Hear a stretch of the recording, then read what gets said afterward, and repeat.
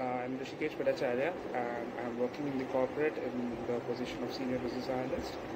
As a part of my job, I regularly interact with different terminologies which are part of your business studies and economics and the entrepreneurship courses as well.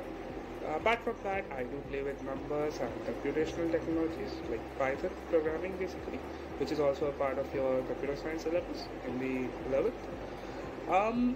And being from an engineering background, that too in electronics and communication, I have basic understandings of the like different computational techniques as well as communication protocols and all, which would be a part of your informatics practices subject as well.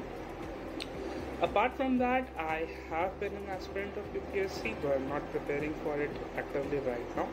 But yeah, just to brush up my knowledge, I kind of would like to dwell into the field of history, geography, political science, and economics.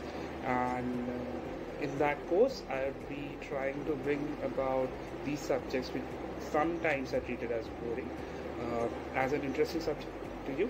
And also, in case you are looking for higher studies in these domain, that is basically the arts domain, I'll try to bring about better understanding in terms of the why factor behind as to whatever concepts that you are taught, why those concepts are taught in arts. So yeah, hope to see you in my class, and also wish you a very successful, I would say, career ahead, because scores are not permanent, they come and go, but your career is something that's really important. So yeah, bye.